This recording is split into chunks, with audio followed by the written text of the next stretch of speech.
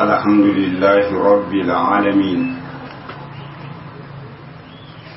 والصلاة والسلام على عبده ورسوله نبينا محمد بن عبد الله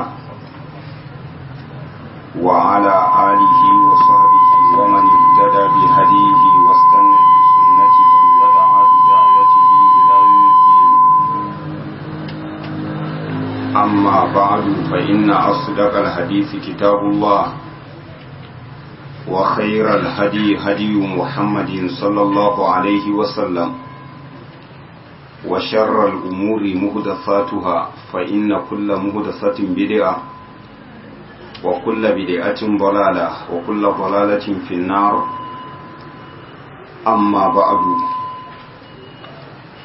godiya ta tabbata ga Allah tabaraka wa ta'ala da dukkan wani dangi na yabo, mamallakin kowa da komai gaba daya, wanda ya sake kaddara haduwar mu a wannan yammaci na ranar talata 30 daidai ga watan shawwal shekara ta 1435 bayan hijiran manzon Allah sallallahu alaihi wasallam daga Makka zuwa Madina, wanda ya dace ma 26 ga watan 8 shekara ta 2014.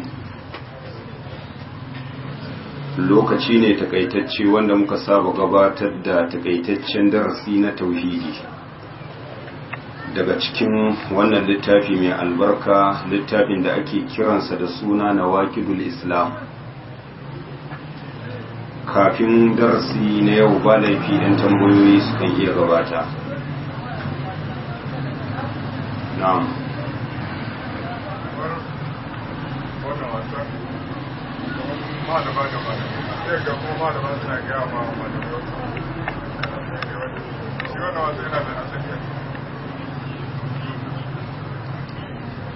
wai wasa tsakanin malamai da mahalba shin yana da asali a cikin addini?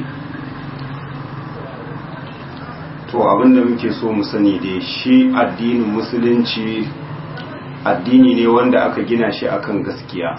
a cikin in ana maganar musulunci ba maganar wasa, musamman ma ga wanda ubangiji subhanahu wata'ala ya ɗaukaka darajarsu, ya fifita su akan sauran al'umma, su ne malamai. don haka maganar wasa da malamai ma bai mata su ba a cikin addini. don haka wannan wasa tsakanin malamai da mahalba baya da asali a cikin addini, kuma bai ya dacewa, saboda akwai miyagun maganganu waɗanda suke gudana, wanda waɗannan maganganu suna da alaƙa da darasinmu. akwai maganganun da in kayi za su iya fitar da kai daga cikin addini, domin a cikin maganganun akwai aibanta malamai domin malintarsu wannan kafirci ne, kamar yadda ƙarin bayani zai zo nan gaba.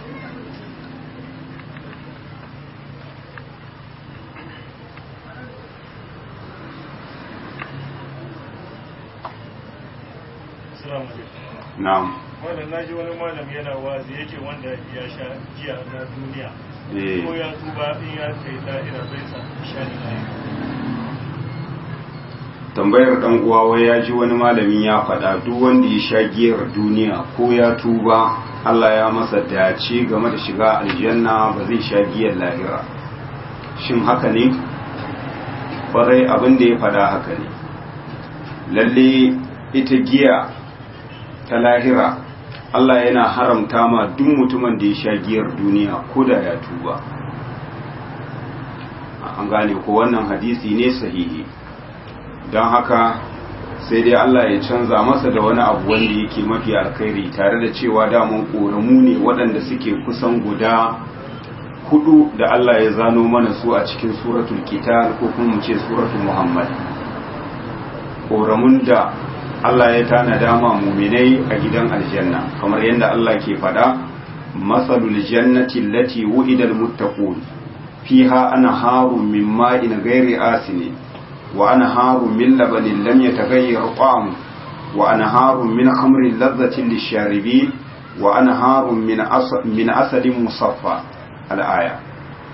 don haka akwai korama ta ruwa, akwai ta zuma, akwai ta madara, akwai ta giya. wanda ya sha giyar duniya ko da ya tuba, giyar lahira ba zai sha ba. wannan haka ne.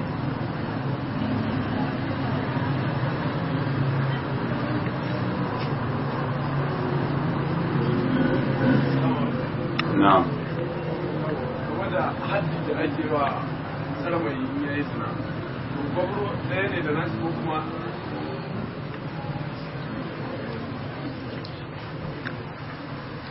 to ai ya kamata kai kanka in aka ce gwamro ne ake nihi da gwamro wanda ya taɓa yin aure, an gane ko a istilahi na Hausawa. Idan aka ce saurayi wanda bai taɓa yin aure ba,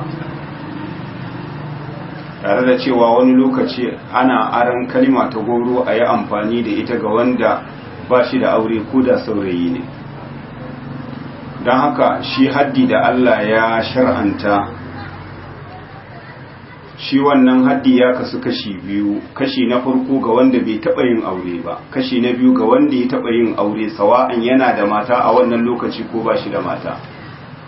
Wanda kwata-kwata bai taɓa yin aure, idan aka tabbata ya yi zina, sharaɗa kuma suka kammala, to iya abinda za a yi masa bulala 100 kamar yadda Allah ya nassanta mana a cikin suratun Nur.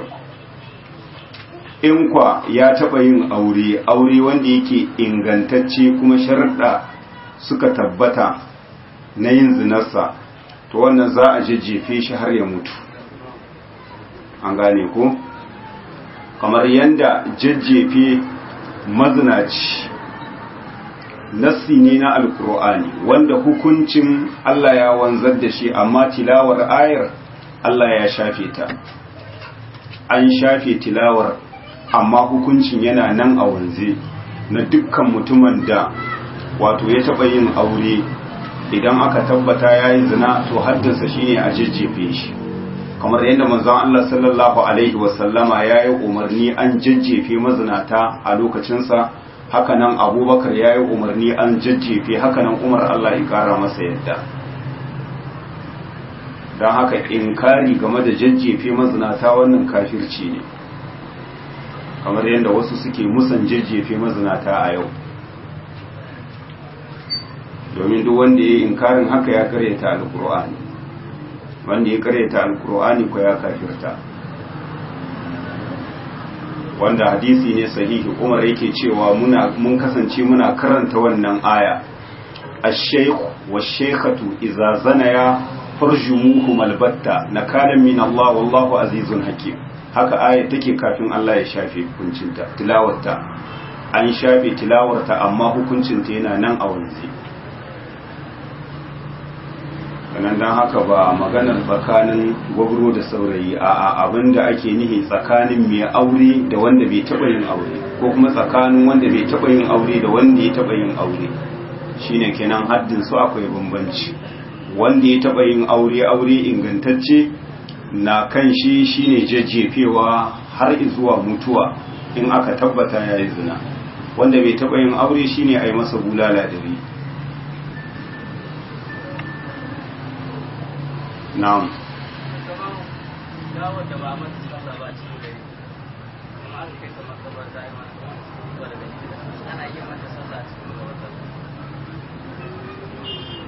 Wai misali ba a ma gawa sallah tun a cikin gari kamar yadda shi dan uwa yake faɗa, kamar misali daga gidan mutuwa aka ɗauki gawa aka kai ta makabarta, shin za a iya mata sallah a cikin makabarta?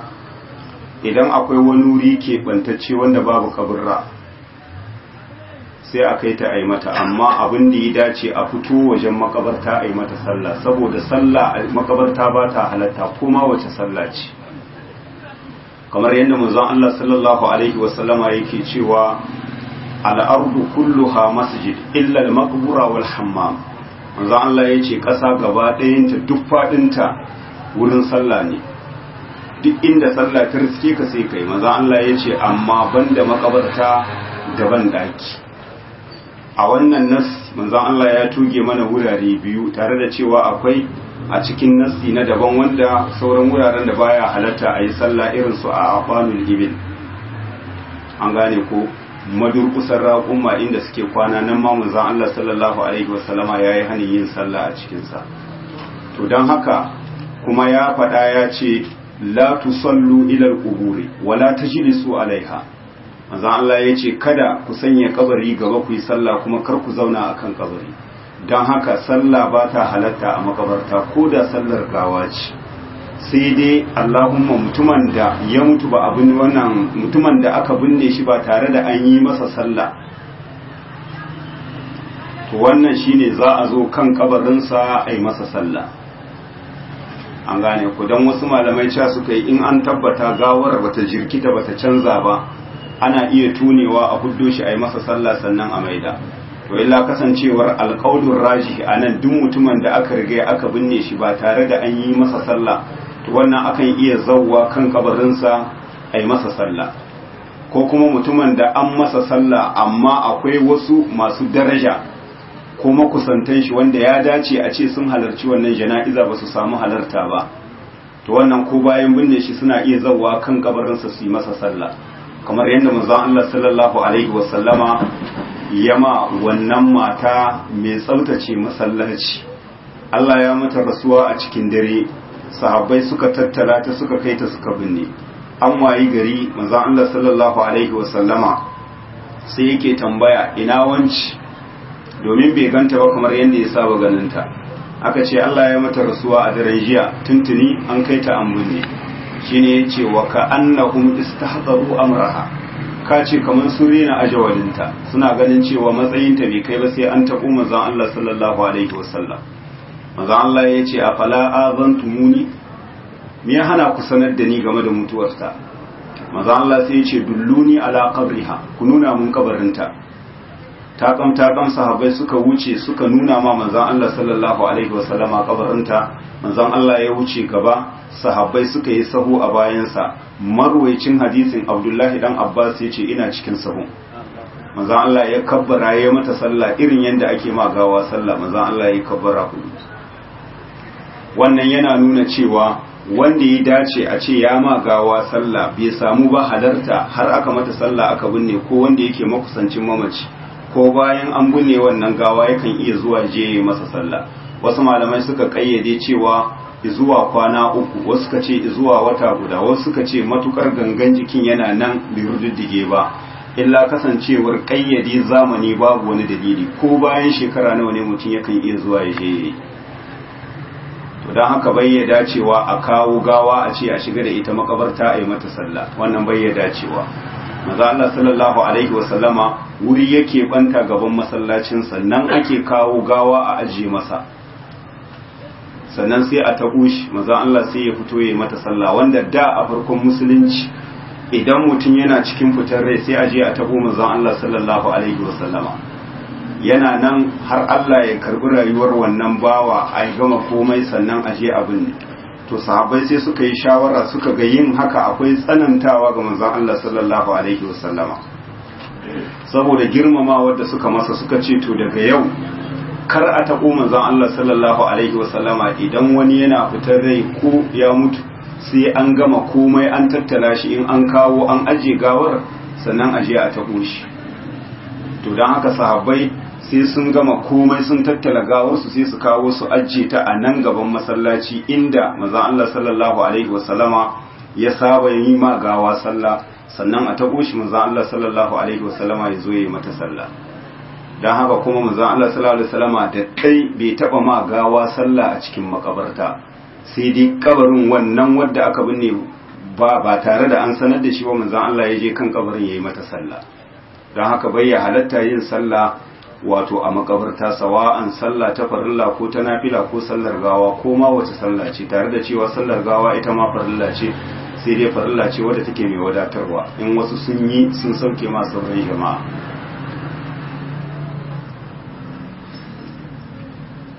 zaka ga saboda jahiltar addini da yawa daga cikin jama'a sai ka ga in sun tafi jana'iza ta kusan magariba sai a ce wai a tsaya a yi sallah a cikin makabarta, tare da cewa wasu malamai suna bambantawa tsakanin tsohuwar makabarta da sabuwa, cewa in tsohuwar makabarta ce akan iya yi, amma in ta tsoho ba a yi. wannan bambantawa babu wani dalili daga manzon Allah sallallahu alaihi wasallam. kwata makabarta ba wurin sallah bace ba. don haka a wani hadisi yake cewa la taj'alu buyutakum maqabira waj'alu min salatikum fiha aw kama qala manzon Allah yace kada ku maida gidaddajin ku su zamanto makabarta sai manzon Allah yace ku sanya wani bangare daga cikin sallolin ku a cikin gidaddaji kaga da yace la taj'alu buyutakum maqabira kada ku maida gidaddajin ku su zamanto makabarta sai yace waj'alu fiha min salatikum fiha kaga mafhumul mukhalafa anan makabarta ba wurin sallah bace ba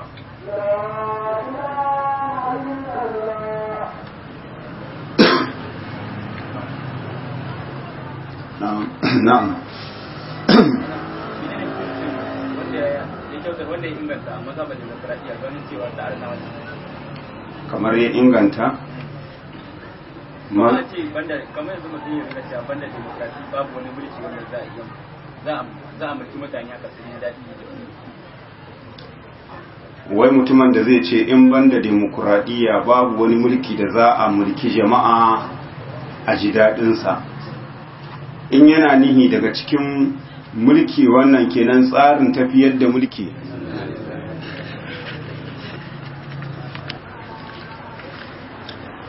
wato in yana nihin cewa mulki na demokuraɗiyya daga cikin dukkan tsarin mulki da turawa suka tsara cewa shine ya fi dacewa a yau, ba yana kudirin cewa wannan tsari na mulki shine ya fi dace ma al'umma game da tsarin da Allah subhanahu wa ta'ala ya dora bayansa shine shari'a ta musulunci. Wannan babu wani laifi a kansa, ma'ana shi a iya tunanin shi a dukkan tsare-tsaren da turawa suka yi wannan shine yake gani mai dama-dama a tsarinsu kenan. Amma in mutum yana kudirin cewa duk a wani mulki duk wani tsari na gudanar da al'umma cewa babu tsarin da ya fi dacewa da al'umma a yau in ba demokuraɗiyya ba, yana kudirin cewa tsari na musulunci doka ta alkur'ani da sunna ba su yi daidai ba, demokuraɗiyya ita ta fi dacewa, to wannan babu tantama game da kafircinsa. Darasi da ya gabata da taimakon Allah tabaraka wa ta'ala mun shiga al'amari na 6 daga cikin abubuwa 10 waɗanda suke warware musulunci.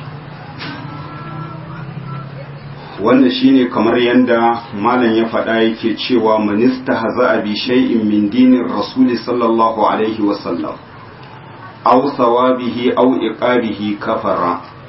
والدليل قوله تعالى قل أبالله وآياته ورسوله كنتم تستهزئون لا تعتذروا قد كفرتم بعد إيمانكم. malam Allah ya ji kansa ke cewa duk wanda ya yi izgili ya yi ba'a da wani abu daga cikin addinin manzon Allah sallallahu alaihi wasallam aw sawabihi ko kuma sakamakon lada na Ubangiji subhanahu wa ta'ala da ya tanada ma bayansa akan cewa duk wanda ya aikata kaza sakamakonsa kaza, an gane ku? Au iqabihi ko kuma ukubar Ubangiji subhanahu wa ta'ala wadda ya tanada ma waɗanda suka kangare masa cewa duk wanda ya kaza sakamakon shi kaza a ranar kiyama ko kuma a nan duniya. Malam ya ce kafara, wannan mutum ya kafirta, ya juya hannun agogo baya, bayan da yana musulmi to ya koma kafir. An gare ko? Yin izgili kenan da wani abu daga cikin addinin manzon Allah sallallahu alaihi wasallama. Menene addinin manzon Allah sallallahu alaihi wasallama? Shine addinin musulunci. Menene addinin musulunci? Shine alkur'ani da sunna, duk abinda manzon Allah sallallahu alaihi wasallama ya zo da shi. To idan mutum yayi izgili da wani abu daga cikin wannan addini, ko yayi izgili da wani abu wanda yake na sakamakon lada da Allah ya bada labarin cewa ga abin da ya tanada ma bayinsa a gidan aljanna, ko kuma wato ukuba ta Ubangiji subhanahu wata'ala mutum yayi izgili da wani abu daga cikinta, shine malam yace kafara, wannan mutum ya kafirta. Sai yace wa dalilu qauluhu ta'ala, hujja akan haka shine fadar Allah subhanahu wata'ala da ya ce kul ce da su a billahi shin yanzu da Allah wanda ya halicce ku wa ayatihi da ayoyinsa wanda ya saukar ma manzansa wa rasulihi da manzansa wanda ya turo zuwa gare ku kuntum tastahzi'un kuka zamanto kuna izgili ubangiji ta'ala yace la ta'taziru kada ku bada wani hamzari kada kafartum ba da imani tabbas kun kafirta bayan imaninku wanda bayani ya gabata sababin saukar wannan aya manzon Allah sallallahu alaihi wasallama lokacin da yake kan hanya ta Tabuka ma'ana manzon Allah sallallahu alaihi wasallama ya fita da jama'arsa ta sahabbai za su tafi wato Tabuka domin sun yi mahada da Rumawa a nan wanda Tabuka tafiya ce mai nisa kilo 700 ne da yan kai wato daga birnin Madina wanda wannan yaƙi kuma duk a yaƙe-yaƙen da manzon Allah sallallahu alaihi wasallama yayi bai yaƙi wanda a lokacin akwai tsanani ga karancin guzuri ga karancin abun hawa ga nisan tafiya don haka ubangiji ta'ala ya kirayi wannan rundunar da ta fita wannan yaƙi ubangiji ta'ala ya kiraye shi da cewa gazwatul usra ko kuma ake kiran shi da jaishul usra kamar yadda ubangiji ta'ala ke faɗa laqad taballahu 'alan nabiyyi wal muhajirina wal ansari alladhina tabauhu fi sa'ati al-usra to akan wannan hanya ana tafiya sai aka samu wasu daga cikin jama'a wani yayi muguwar kalimar da ta fitar da shi daga cikin addini shine yake cewa ba mu taɓa ganin kwatancin waɗannan makarantar namu wato mutum wanda yake mafi kwaɗayin cika ciki da abinci mafi ƙaryar halshi mafi tsoro a fagen daga ya ce sama da waɗannan makaranta namu shaye ma ra'ayina misla qurra'ina haula'i argaba buquna wala akzaba alsuna wala ajbana inda liqa yace ba mu taɓa ganin wasu waɗanda suke wato mafi kwaɗayin cika ciki da abinci mafi karyar halshi mafi tsoro a fagen daga sama da waɗannan makarantar namu me yake nihi da makaranta manzon Allah sallallahu alaihi wasallama da sahabbansa a majalisin da yayi wannan mummunar kalima akwai wani sahabi shine Auf ibn Malik al-Ashja'i Allah ya kara masa yadda sai yake cewa kazabta walakin naka munafiq yace wallahi ƙarya kake sanadi kai dai munafiki ne saboda irin waɗannan kalmomi ba sa fita sai daga bakin munafikai sai yace la ukhbiranna rasulullahi sallallahu alaihi wasallam yace wallahi sai na ba manzon Allah sallallahu alaihi wasallama labari dangane da abin da ka faɗa a lokacin nan Auf Allah ya kara masa yadda ya tashi takam ya tafi wajen manzon Allah sallallahu alaihi wasallama domin ya labarta masa abin da kunnansa ya jiye masa na wannan mummunar kalima zuwansa ke da wuya sai ya samu saƙo na ubangiji subhanahu wata'ala ya rigaye shi daga saman bakwai tuntuna Allah subhanahu wata'ala ya turo ma manzonsa saƙon abin da waɗannan jama'a suka faɗa ubangiji ta'ala yake cewa wala in sa'altahum la yaqulunna inna ma kunna nakhudu wa nal'ab qul abillahi wa ayatihi wa rasulihi kuntum tastahzi'un la ta'tadhiru qad kafartum ba'da imanikum a lokacin nan shi wanda ya mummunar wannan kalima sai ya zo wurin manzon Allah sallallahu alaihi wasallama yana bada hamzari yake cewa ya rasulallah yake cewa wannan magana da muke inna ma kunna nakhudu wa nal'ab kadai muna kutsawa ne a cikin hira muna wargi da musare nisan tafiya na tahaddasu hadisan rakbi zance ne na matafiya na ayari domin a sare nisan tafiya ka san ita tafiya inda ana hira to ba a ganin nisanta to amma in hira ma za a yi domin a sare nisan tafiya a yi zancen da ya dace Abdullahi dan Umar yake cewa manzon Allah sallallahu alaihi wasallama baya dada masa wata kalima in ba wannan kalima ba shi ko ya rike wato fatar sirdi na manzon Allah sallallahu alaihi wasallama wanda ake kiran shi annisi, fata wadda ake janyowa kenan a daure sirdi wadda take biyowa cikin raƙumi. Ya rike manzon Allah ya buga raƙumin shi yana ja, shi kuma yana bin manzon Allah sallallahu alaihi wasallama yana faɗa masa inna ma kunna naqudu wa nal'ab. Manzon Allah baya waiwaya shi, iya abin da yake faɗa masa abillahi wa ayatihi wa rasulihi kuntum tastahzi'un la ta'tadiru qad kafartum ba'da imanikum. Kada ku bada wani hanzari, tabbas kun kafirta bayan imaninku. To don haka ita wannan aya ita ce dalilin da ke tabbatar da cewa duk mutumin da ya yi izgili da Allah ko da manzansa ko da abin da manzan Allah sallallahu alaihi wasallama ya zo da shi na addinin musulunci, to mutum ya kafirta. An gane ko?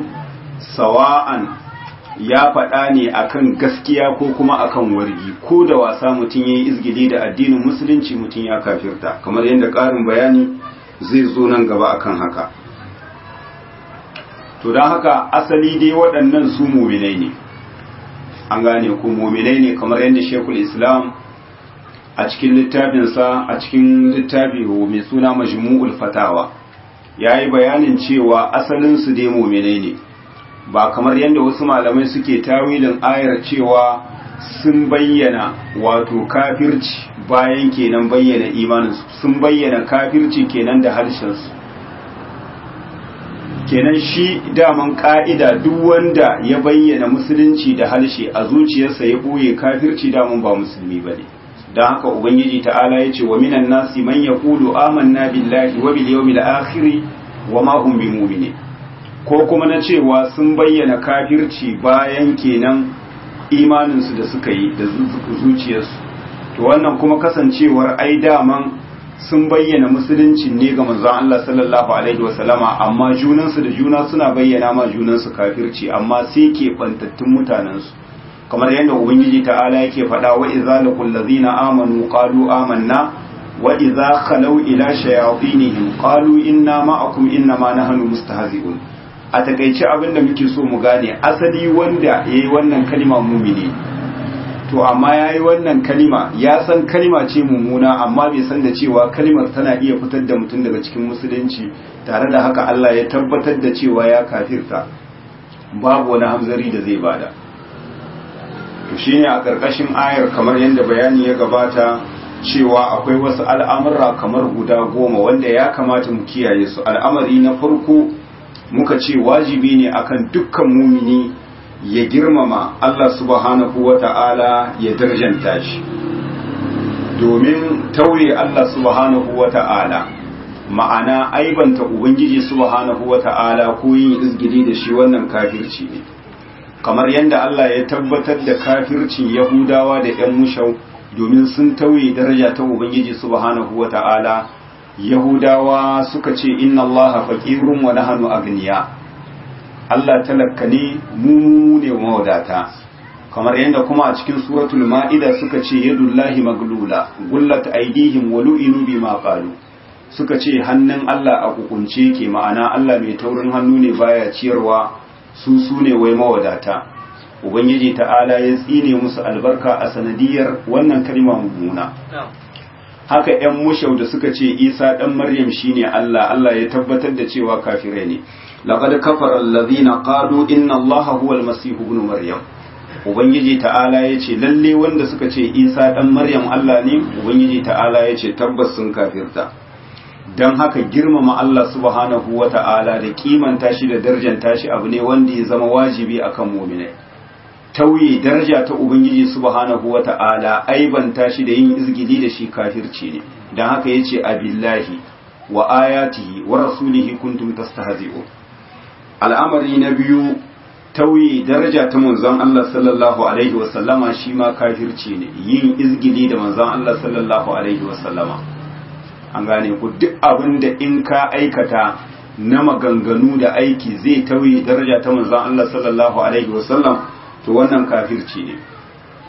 Me yasa? Domin Ubangiji subhanahu wata'ala ya yi umarni cewa a girmama manzon Allah sallallahu alaihi wasallama, a darjanta shi, a kimanta shi, kamar yadda Ubangiji ta'ala yake cewa litu'minu billahi wa rasulihi wa tu'azziruhu wa tuwaqqiruhu wa tusabbihuhu bukratan wa asila.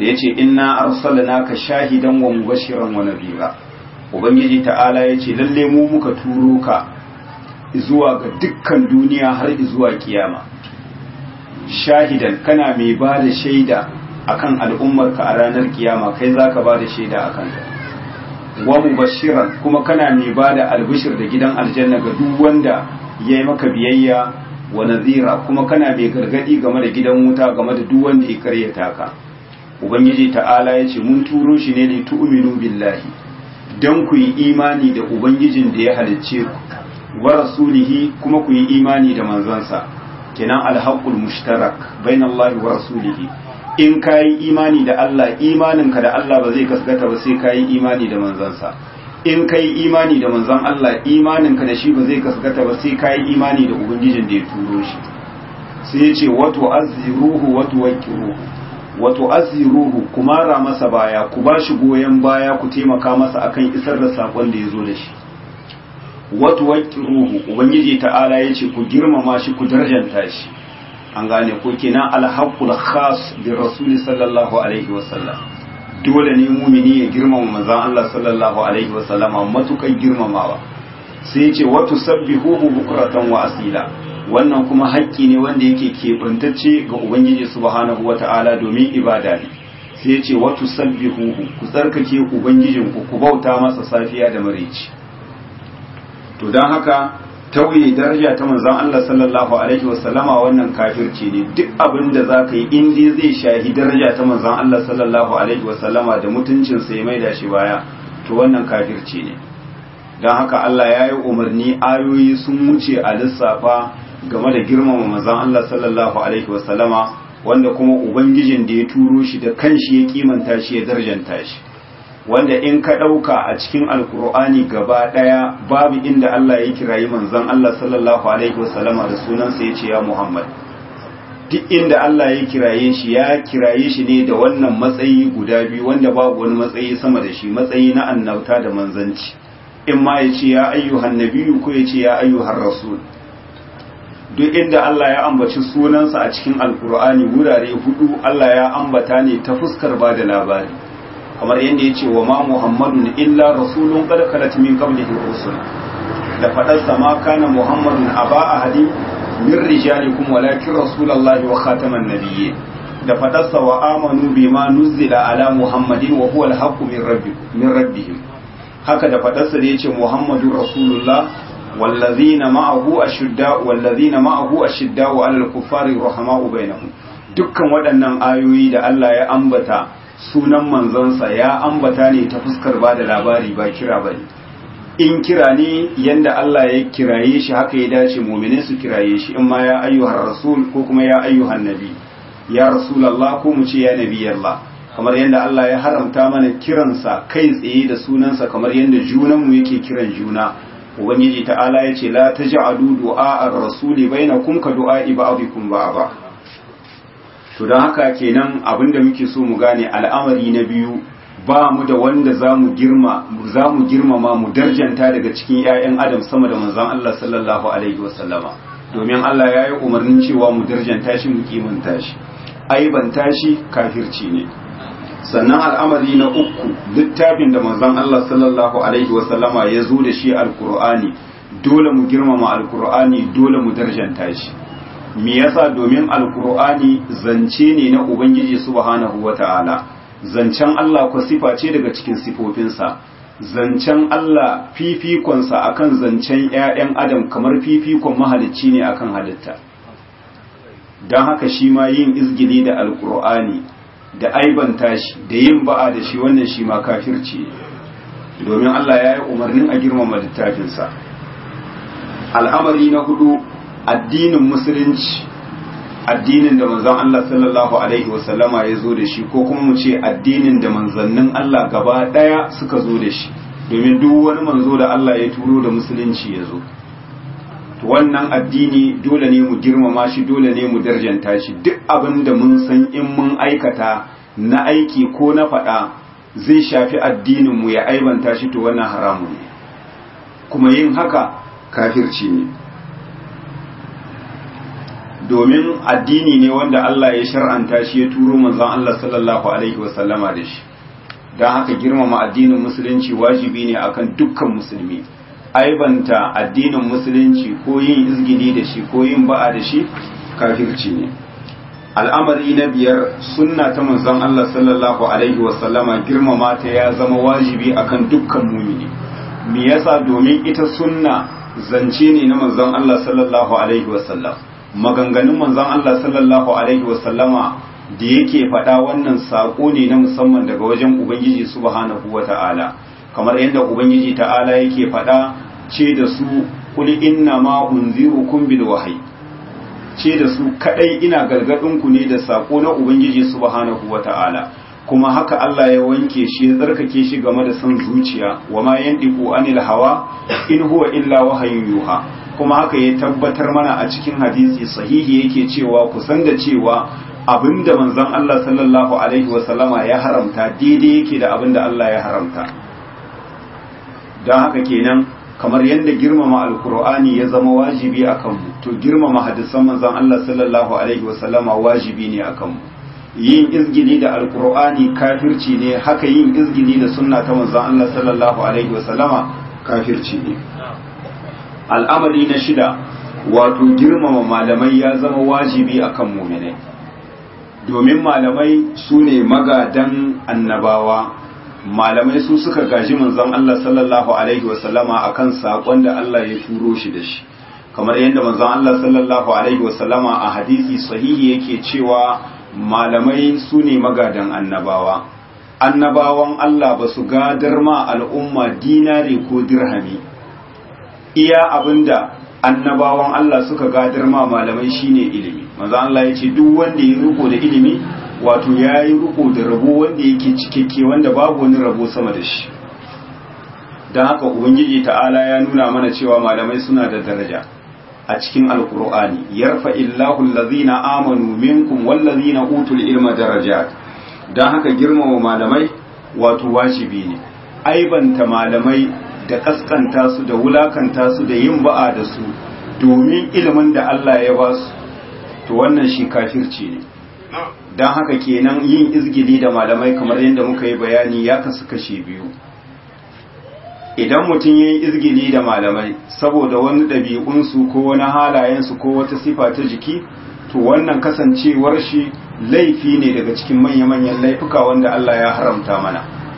Amma in ka aibanta malami, ka aibanta shi ne saboda ilimin da Allah ya gadar masa, ilimi na addini, to wannan ba da shi kai izgili ba, kai izgili ne da manzon Allah sallallahu alaihi wasallama wanda ya gada masa wannan ilimi, kuma kai tsaye kai izgili ne da ubangijin da ya turo manzon Allah sallallahu alaihi wasallama da wannan sako.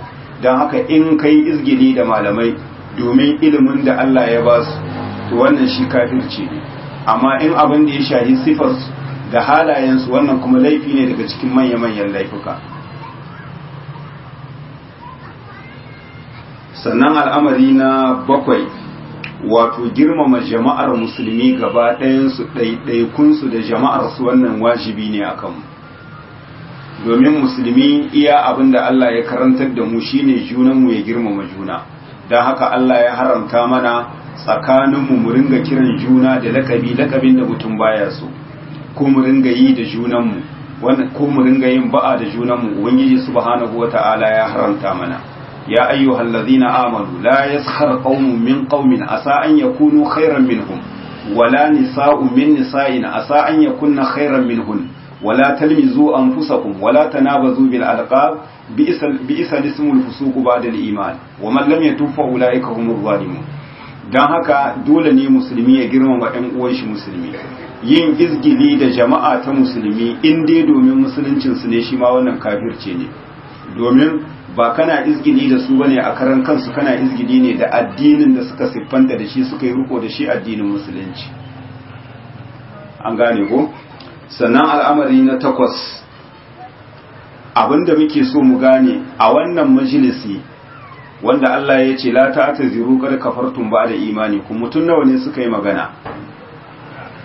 Mutun ɗaya ne yayi magana, ɗaya ne tak ya daga bakinsa yake cewa ba mu taba ganin wato mafi kwaɗayin cika ciki, mafi ƙaryar harshe, mafi tsoro a fagen daga sama da waɗannan makaranta. Mutum ɗaya ne ya yi maganar, amma da Allah ya tashi bayani sai ya ce la ta'taziru, kada ku ba da hamzari, kada kafartum ba da imani, tabbas kun kafirta bayan imanin ku.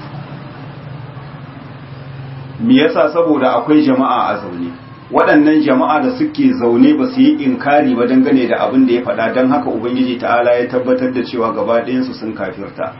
Shi wanda ya yi inkari ya yi musu, Auf ibn Malik, ubangiji ta'ala ya turo saƙon da yake gaskata abin da ya zo zai ba manzon Allah sallallahu alaihi wasallama labari.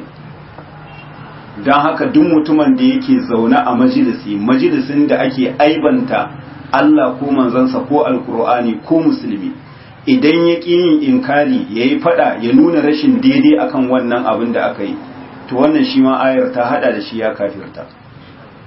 don haka Allah ya tabbatar da cewa sun kafirta. Me yace abillahi wa ayatihi wa rasulihi kuntum tastahzi'un, maimakon yace kunta tastahzi'u sai yace kuntum tastahzi'un, sai yace la ta'taziru, kada ku bada hanzari, kad kafartum, hakika kun kafirta ba da imani kun bayan imani. Me yasa? saboda jama'ar da suke zaune da wannan mutumin da ya mummunar kalma ba su yi musu ba akan abin da ya faɗa. Inda sun yi musu to da ubangiji subhanahu wata'ala ya wanke su. Shi wanda ya yi musu ya nuna rashin daidai akan abin da aka faɗa, ubangiji subhanahu wata'ala ya turo sakon cewa gaskiya ne abin da ya faɗa. To don haka duk majalisin da ya zamanto akwai aibanta Allah ko manzansa ko musulmi, to baya halatta musulmi ya zauna a wannan mazauni. Farko dai dole ne ka yi ƙoƙarin canza wannan munkarkin, dole ne ka yi ƙoƙarin canzawa. Sannan in ka canza sun ki bari, to dole ka tashi ka bar wannan wuri, ba za ka ci gaba da zama ba. Kamar yadda ubangiji subhanahu wata'ala yake faɗa, wa idza ra'aita alladhina yakhuduna fi ayatina fa'arid anhum hatta yakhudu fi hadithin ghayri wa imma yunsiyannaka ash-shaytanu fala taqud ba'da adh-dhikra ma'al qawmi adh-dhalimin. Ubangiji ta'ala yace in kaga waɗanda suke kutsawa game da ayoyinmu, suna izgili da ayoyinmu, suna aibanta su, ubangiji ta'ala yace fa'arid anhum, ka kauda kai game da su. An gane ko? ka kauda kai, kada ka waiwaya da su, kai kada ka waiwaya musu. Ubangiji ta'ala ya ce hatta ya kudu fi hadisin gari, sai sun kusa cikin wani zance wanda yake na daban. Duk zancen da ake, in ka san zance ne bai dace ba, akwai aibanta musulunci da musulmi, to bai ya halatta ka taya musu. Sai ya ce wa in ma yunsiyan naka shaytan, in shaytani ya mantar da kai tashi game da barin wannan gu, ubangiji ta'ala ya ce fala taqud ba'da dhikra ma alqawmi zalimin, bayan tunawa Allah ya ce kada ka ci gaba da zama da mutane waɗanda suke azzalimai, masu aibanta Allah, masu aibanta manzon shi. Kenan wannan abin da muke so mu gane, in har Allah ya kaddara ka zauna a wani mazauni ana abubuwan da basu dace ba, abu na farko, in zaka iya hanawa dole ka hana, idan ba za ka iya hanawa ba dole ka tashi ka bar gun. In ku ka manta ka ci gaba da zama a gun, to in ka tuna to bai ya halatta ka ci gaba, ka tashi ka bar gun. Haka Allah ya ƙara faɗa mana a cikin suratul Nisa, ubangiji ta'ala yake cewa wa qad nazzala alaykum fil kitabi an idza sami'tum ayati llahi yukfaru biha wa yustahza'u biha fala taq'udu ma'ahum hatta yaqudu fi hadithin ghayri innakum idhan misluhum. Ubangiji ta'ala yake cewa wa qad nazzala alaykum fil kitabi, tabbas Allah ya saukar muku a cikin alqur'ani, an idza sami'tum ayati llahi yukfaru biha, idan kun ji ayoyin Allah ana kafirce musu, wa yustahza'u biha, ana izgili ana ba'a da ayoyin Allah. Ubangiji ta'ala yace fala taqudu ma, wannan masu izgili masu kafirce ma ayoyin Allah kada ku zauna da su. Duk inda ka san in dai akwai kafirce ma Allah, akwai izgili da ayoyinsa, to bai ya halatta a matsayinka na musulmi ka je ka zama dan cikon banci. Sai ya ce hatta ya hudu fi hadisin gairi, ubangiji ta'ala ya ce kada ku zauna da su, ku tashi ku bar gun, kenan sai in sun kutsa cikin wani zance wanda yake na daban. Innakum idan misluhum, in ku kun ci gaba da zama a wannan gun, ubangiji ta'ala ya ce ku da su duk ɗaya ba bambanci. Kaga waɗannan da suka ƙi yin inkari, suka ƙi yin musu, suka ki tashi su bar gun ubangiji ta'ala ya ce gaba ɗayansu sun kafirta. don haka anan ya ce innakum idzan misluhum, lalle ku kun zamanto tamkar su, yanda suka kafirta kenan kuma kun kafirta. sai ya ce inna allaha jami'ul munafiqina wal kafirina fi jahannama jami'a. to don haka anan abin da muke so mu sani kenan al'amari na shida, mutum ya yi taka tsantsan. kalima ɗaya mutum zai yi, kalima ta kafirci, idan ka ƙi inkari akan wannan kalima to tamkar ka yarda ne. don haka kuma in ka nuna abin da ya nuna cewa ka yarda, wal iyazu billahi kai da shi kun zama ɗaya. al'amari wanda yake na takwas ko na tara ko?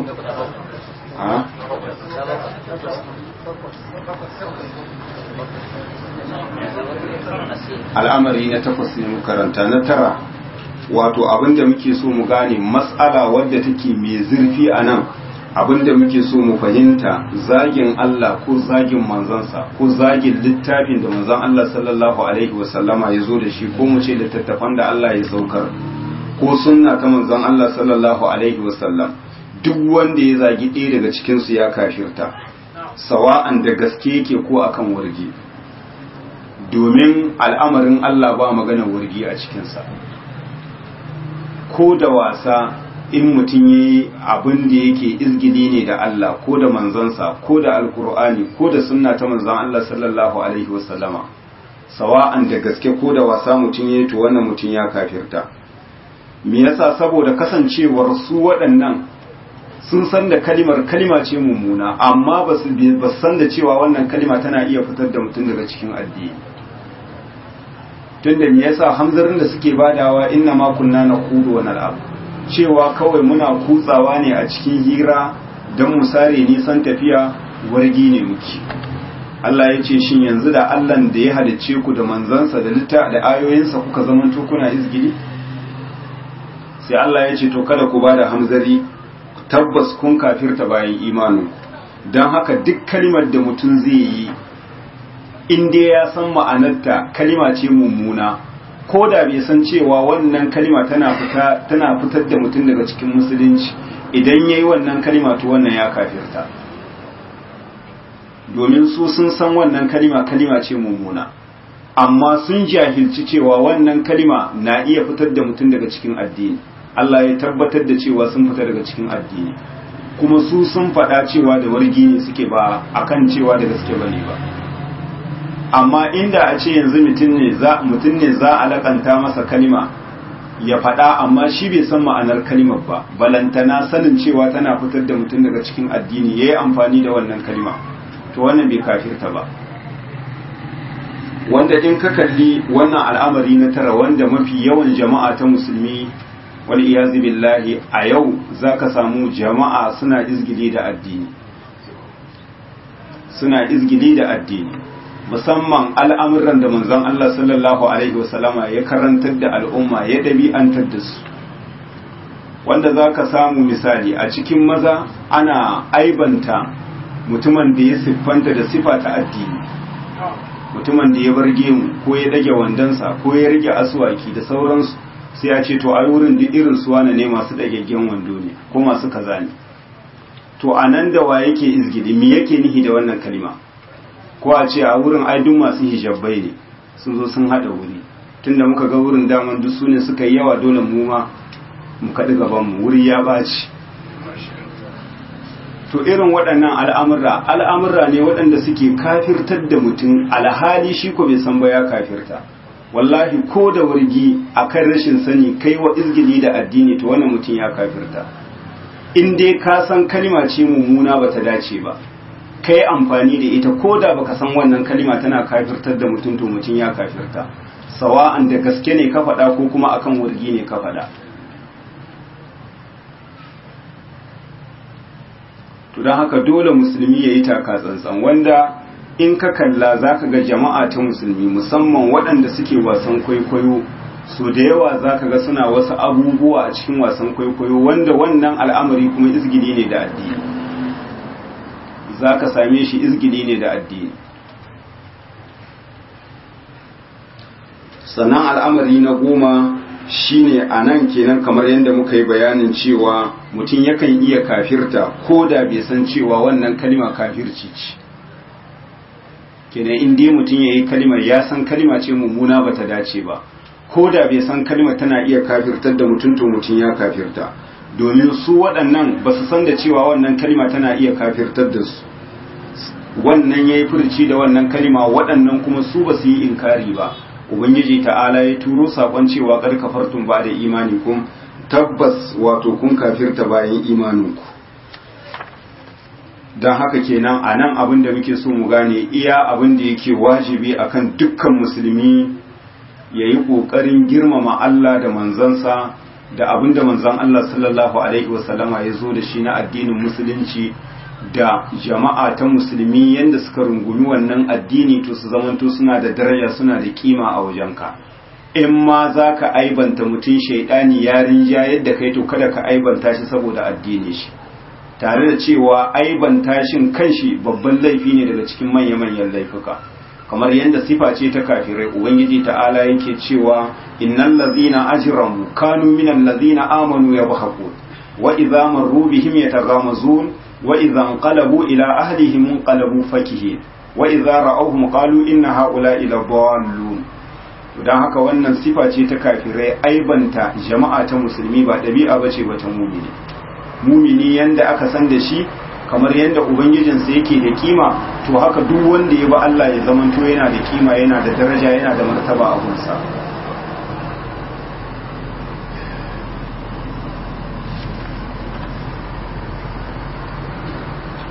قال المصنف رحمه الله تعالى الناقض السابع. malam Allah ya ji kansa ke faɗa abu na bakwai wanda ke warware musulunci shine malam sai ya ce asihir, wato shine dabo. an gane ko sunan shi kenan a Hausa, in aka ce asihir sunansa shine dabo. Ko kuma ka ɗau kalima wadda asalinta kalima ce ta larabci sai aka hausantar da ita, ake faɗa ake cewa asiri, wane yana da asiri. Me ake nihi da asiri ana? Kalimar asalinta asihir sai bahaushe yake cewa asiri, kenan ha'un kin ne aka yi tasirike shi. don haka kenan aka ce wane yana da asiri, kar ka yi tsammanin cewa yaban shi ne aka yi, a fallasa shi ne aka yi. shi ne ya ce asir, wato dabo. wannan shi ne al'amari na bakwai daga cikin abubuwan da suke warware musulunci. malam sai ya ce wa minhu as-sarfu wal adfu. daga cikin dabo malam ya ce as-sarf, wato akwai juyar da mutum daga wani abu da yake so yake kauna, a juyar da shi kwata-kwata ya kyamace shi ya bashi baya. an gane ko? kamar yadda ake kokarin raba tsakanin masoyi da masoyinsa, kamar yadda 'yan dabo na daga cikin aikinsu raba tsakanin miji da mata, ko raba tsakanin ɗa da mahaifi, ko raba tsakanin ɗan gida da yaransa, ko raba tsakanin aboki da abokinsa, ko raba mutum tsakanin shi da abin da yake bukata, abin da yake so. wanda dukkan wannan al'amura ne wanda 'yan dabo sun shahara a kansa. shine Allah sai mana misali yake cewa wa yufarriquna bainal mar'i wa zawji. 'yan dabo su ne suke raba tsakanin wato miji da matarsa.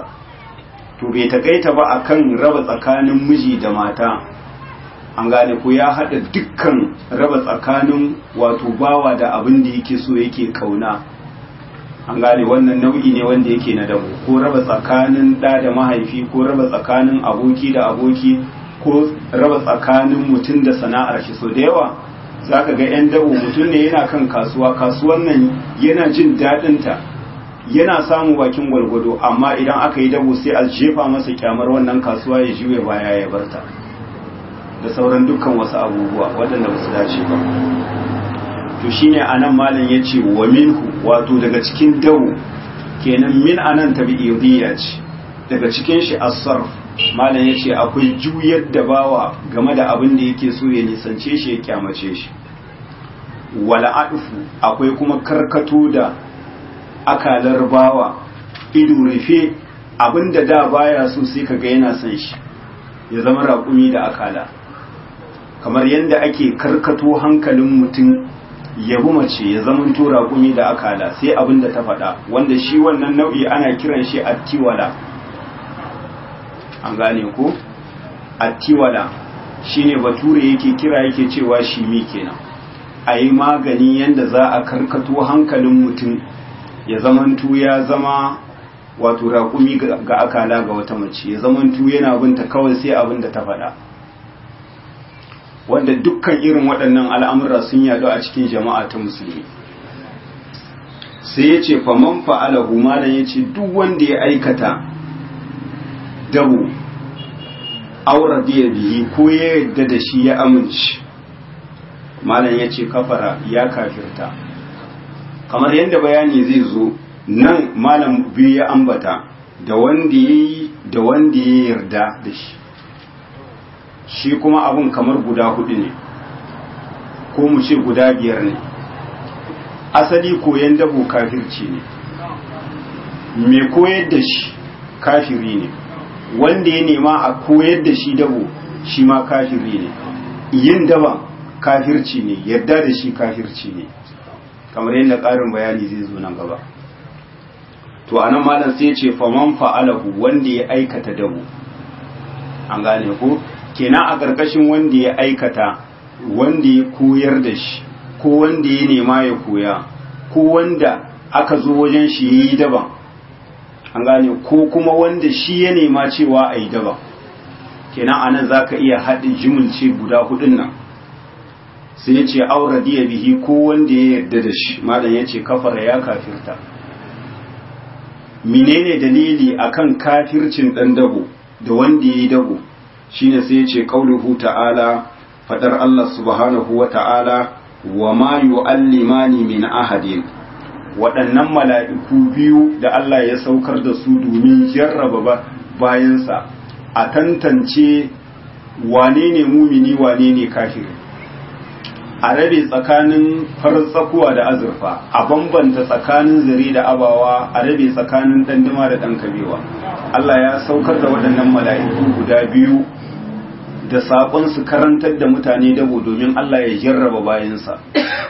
Shine Ubangiji ta'ala ya ce wa ma yu'allimani min ahadin, waɗannan mala'iku ba sa karantar da daidai da mutum ɗaya dabo wanda ya nema a karantar da shi, hatta ya kula sai sun faɗa masa domin gargaɗi da nasiha, su ce masa inna ma na hannu fitinatun, ka san da cewa mu fa fitina ne, Allah ya turo mu kawai don jarraba bayansa, fala takfur, don haka kada ka kafirta.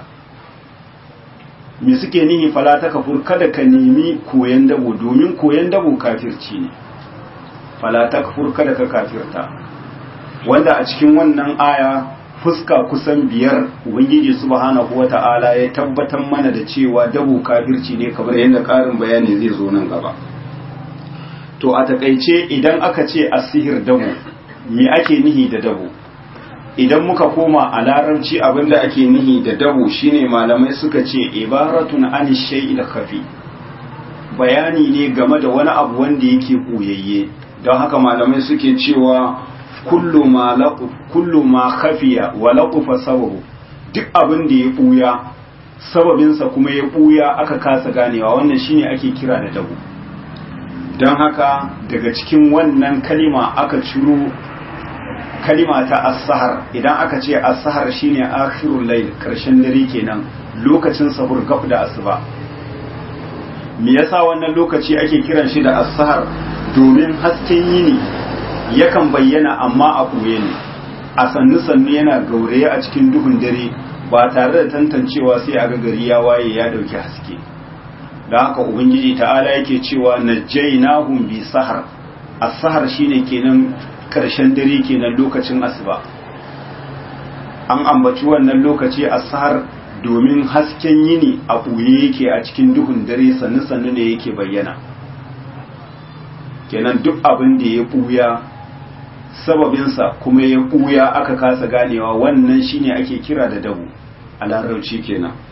Idan muka dawo a shar'ance idan aka ce dabo shine malamai suke cewa uqadun wa ruqan yu'athiru fil abdan, tu'athiru fil abdan aw fil qulub aw fil fikr, wato wasu kulle-kulle ne da wasu maganganu, wasu camfe-camfe waɗanda suke tasiri a gangan jikin ɗan adam da izinin Allah, ko a zuciya ko a cikin tunani.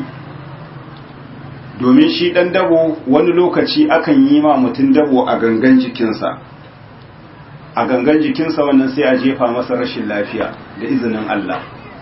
Sai kaga gangan jiki yana rauni yana rauni yana rauni, yau da lafiya gobe ba lafiya, a kasa gane wace rashin lafiya ce, wannan abu har ya kai shi zuwa mutuwa.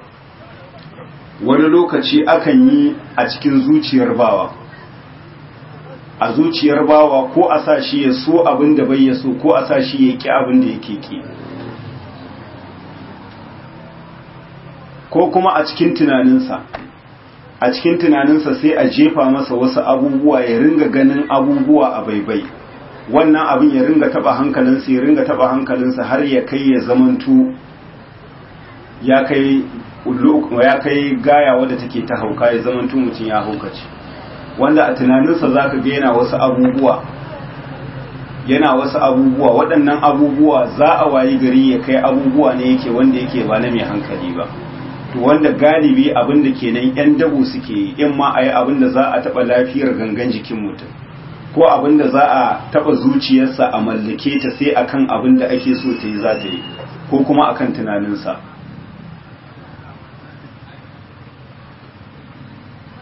Kenan shi abin da ya shahi gangan jiki shine a sama mutum rashin lafiya, wanda daga cikin shi irin abin da ya shahi gangan jiki akwai wanda za a yi a raunana ma mutum wata gaba daga cikin gababuwan jikinsa, ko kuma ya zamanto an jefa masa rashin lafiya kwata-kwata a kasa gane menene. Abin da ya shahi zuciya shine a jefa masa kin abin da yake so, ko kuma kyamar abin da yake so, ko kuma son abin da yake kyama. Abin da ya shahi tunani shine sai ya zamanto mutum ya zamanto al'amuransa duka sun dagule, ya zamanto tunanin shi ya bambanta da na jama'a, har ya kai ya ringa abubuwa wanda yake na mahaukata. Amma dukkan wannan baya tabbata sai da izinin Allah, kamar yadda ƙarin bayani zai zo akan haka. Don haka kenan a darasi mai zuwa insha Allah ta'ala za mu san menene hukuncin dabo, menene dalilai akan hukuncin, sannan kuma menene karkasuwar dabo, kuma menene nau'in sa. Da fatan abin da muka faɗa daidai Allah ya ba mu ladan kuskuren da muka yi, Allah ya gafarta mana. Allahumma salli ala Muhammadin wa ala ali Muhammadin kama sallaita ala Ibrahim wa ala ali Ibrahim innaka Hamidum Majid. Allahumma barik ala Muhammadin wa ala ali Muhammadin kama barakta ala Ibrahim wa ala ali Ibrahim innaka Hamidum Majid. Subhanaka Allahumma wa bihamdika ashhadu an la ilaha illa ant astaghfiruka wa atubu ilaik.